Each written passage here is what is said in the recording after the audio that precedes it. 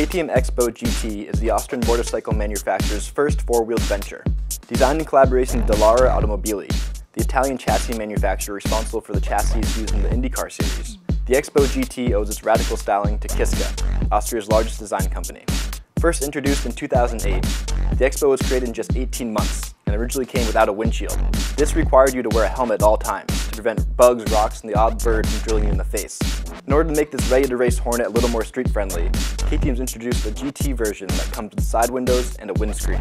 Although you still don't get a roof, those specks of plexiglass mean you can take your girl out without having her moan about helmet hair. But that won't really matter after you push the 285 horsepower TFSI Audi 4-cylinder through its 0 to 60 sprint in just 4.1 seconds. With standard 4-point harnesses, fixed Recaro racing seats, and a sliding pedal box, the X-Bow GT's south of 1,900 pounds carbon monocoque will grip the street or track like none other.